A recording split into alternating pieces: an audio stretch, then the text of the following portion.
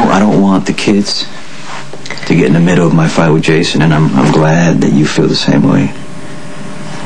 Can't believe my dad taught me a lesson. Regardless of how I feel about John Durant, I'm sorry that you lost your father. I knew my father less than 2 years. Most of the time, I was angry with him for one reason or another. But I love my father. And I appreciate the time I spent with them. And Michael and Morgan need to know their father, and I could never keep them away from you. The boys need both of us. They gotta know that we're not trying to pull them in two different directions, you know? That we can all, get along, work this out. So, what do we do about the situation between you and me? There is no you and me. Everyone ready to take little John home? Yeah, but don't you think we should wait for Mom? I mean, she knows way more about babies than we do.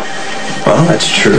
But your mom is on an errand. I don't know how long that's going to take. See? Well, John has been in the hospital all his life. He wants to taste the real world, don't you, little guy? A lot of work, Jax. You know, that's why we have a baby nurse back at the apartment. We're not going to be completely on our own.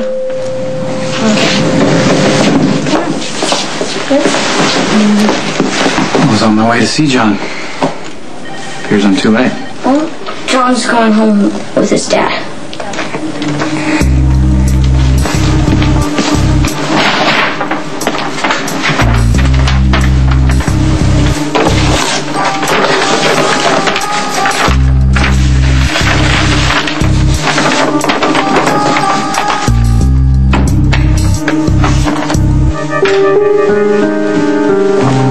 Before you were the father of my children, and before you were the man I loved, you were Jason's friend.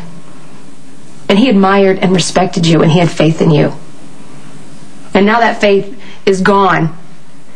And you don't deserve his loyalty any more than you deserve mine, Sonny. If that's true, why did I stand by you during your nervous breakdown, Carly? Because you felt guilty. I protected you. I did everything I could to get your sanity back. Maybe you did it to make yourself feel better. Or for the children.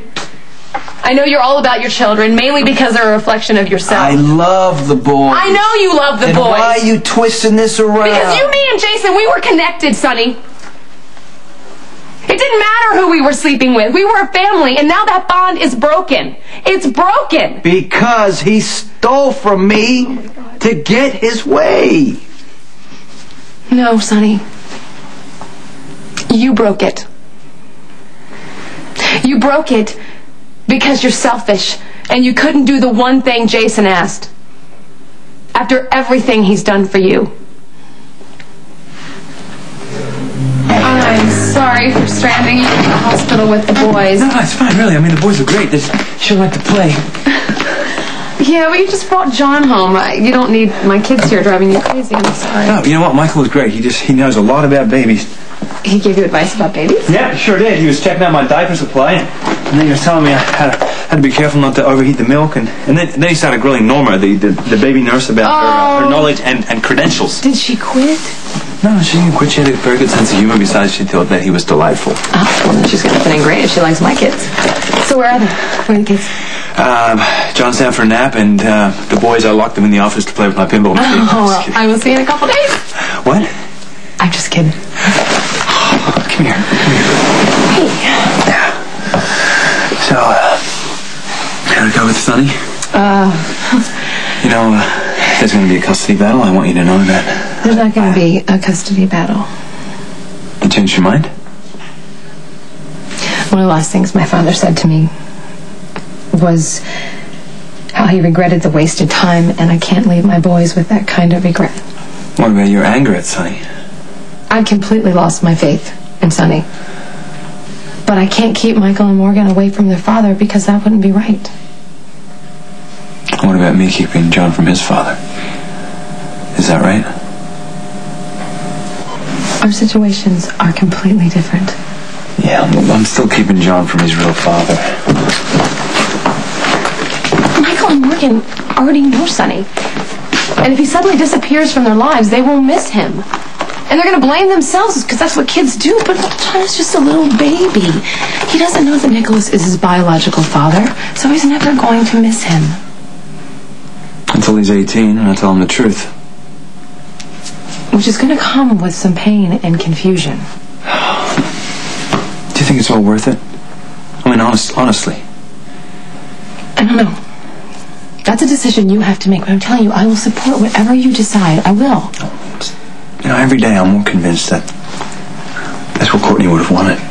For John to grow up in a loving home with me, with you know, with his extended family, you, Michael, and Morgan. That works for me. Okay.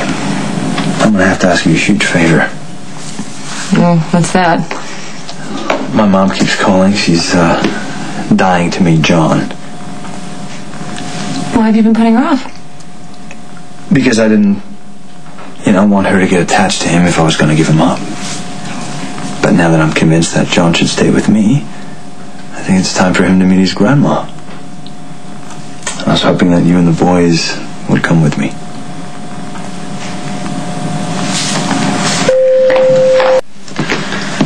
Well, there's no funeral arrangements to make for my father. In his will, he said he didn't want a ceremony, which is kind of ironic considering the glory hound that he was, Maybe he didn't want you to go to the trouble. Maybe he didn't think anyone would come. Look, if you want to have a ceremony for your father, then we can delay the trip. No, I want to get Michael and Morgan out of town. You sure? Yes, I'm sure. I don't want them to see what's going on with Sonny and Jason, and I don't want to see it either. All right, then. I'll make the arrangements. Where are we going? Australia. Great Barrier Reef. Lady Jane's taking a house down there for the season. Oh, so I get to snorkel and swim in it? Absolutely. You'll love it. It's beautiful. That's great. Here, let me give it to you. I'm going to go tell Michael and Morgan. Okay. Did you hear that, little John? We're going to go to Australia, and you're going to meet your Grandma Jane.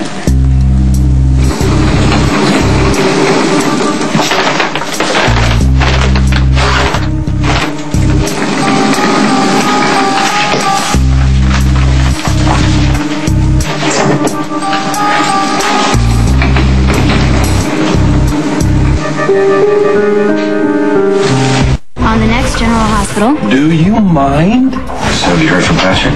Why would I? Sam is my stepdaughter. The more you think about it, the worse it gets. You keep acting as if there's nothing you can do. We're not just gonna sit around and watch Sam die.